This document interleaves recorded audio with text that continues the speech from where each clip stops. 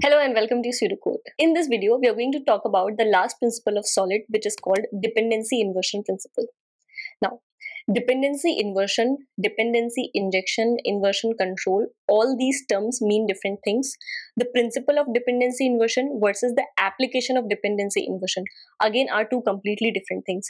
If you are confused by all of this, I have attached the book in which the chapter on dependency inversion actually explains all these concepts.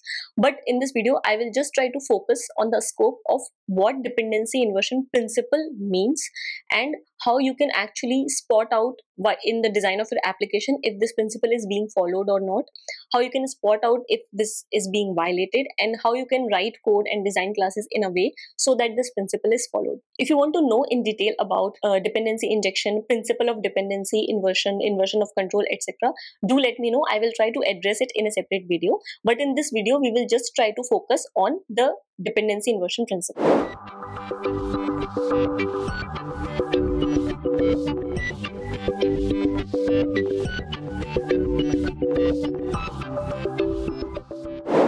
Okay, I will try to spell out the actual definition of this principle and then I will try to break it down using an example.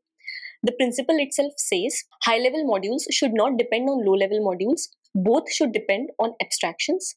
Abstraction should not depend on implementation. Implementation should depend on abstraction. Okay, this does not make sense in the first read or second read or third read. Let me try to break it in simpler English.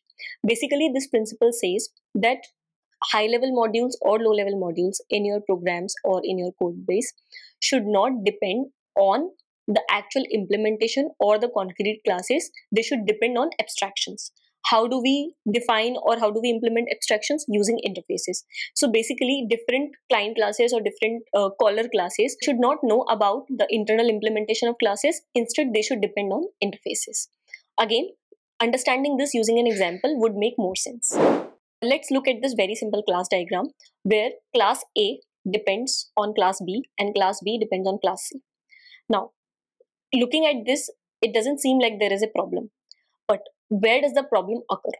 First, class A somehow knows about the implementation of class B and hence class A is dependent on class B. Similarly, class B is dependent on class C.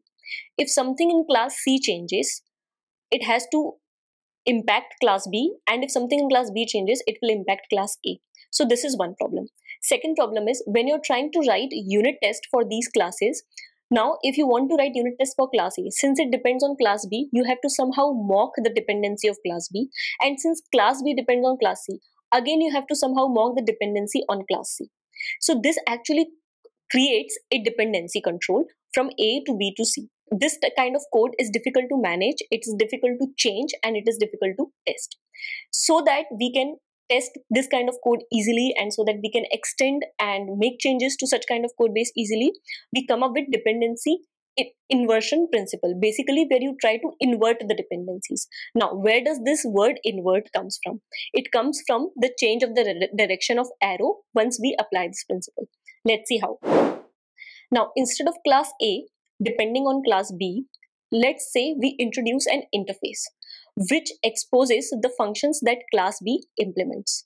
Now, class A depends on that interface and class B, actual class B depends on that interface. So the arrow that was going from A to B is now has inverted from class B to interface B. Similarly, we define interface C, which exposes functions that are implemented by class C, and class C now depends on that interface, and interface B depends on interface C. Now, what happens? You can change the implementation of these functions in class B or C without changing the interfaces. Also, when someone is writing unit test, it is very easy for them to mock these dependencies because the signature of these functions are not changing. They are just exposed by the interface and it is easy to mock those interfaces. This is what dependency inversion principle is all about. Now, let's try to see a concrete example for this. In one of the previous examples, we saw that there are different interfaces for storing the data into different types of databases, say cache or database.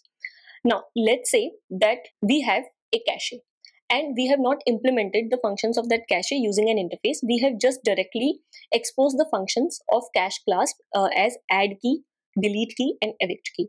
Now the outer module or the outer level module, which is calling these functions add key or delete key or evict key, actually knows about the implementation of these functions. If anything changes in these functions, suppose I have to change the signature of add key, now the function or the modules, whoever are calling these add key method, have to go and change the implementation because I have increased or decreased the number of parameters. Instead of that, if let's say I would have used an interface which I called cache interface, which has just exposed three functions, add, delete and evict, and it has accepted some parameters, and internally those functions are actually implemented by actual cache class using these functions add key, delete key and evict key.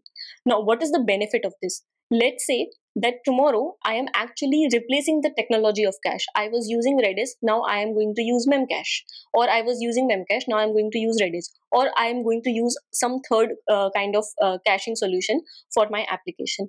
What advantage you would have is that your cache interface can still keep exposing these basic functions of add key, delete key and evict key, and your internal implementation of these different caching solutions can change. So the outer level modules actually do not have a dependency. That dependency is removed or basically inverted by this introduction of this interface here. So if because of the technology change, the internal implementation is changing, the only dependency exists between that class and that interface. There might be a change in the implementation of functions, but that interface doesn't change. And hence it allows the upper level modules or the outer level modules to function independently.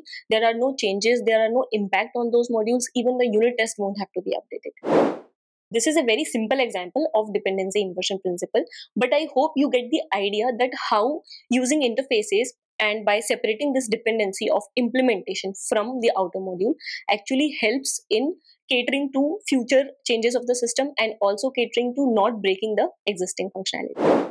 One last point that I want to highlight here is, since we have discussed all the solid principles now, using these abstractions, using these principles actually ensure that your code is modular and allow you and a big team of developers to make changes to the same source code, one, without breaking the existing functionality, and second, by allowing the changes. I hope this principle was clear to you. I hope all the solid principles are clear to you. If you have any doubts or if you have any more examples of reference for any of these principles, please feel free to share them in comments so that others can also learn from you. From the next video onwards, we are going to dig deep into design patterns. Till then, take care. See you in the next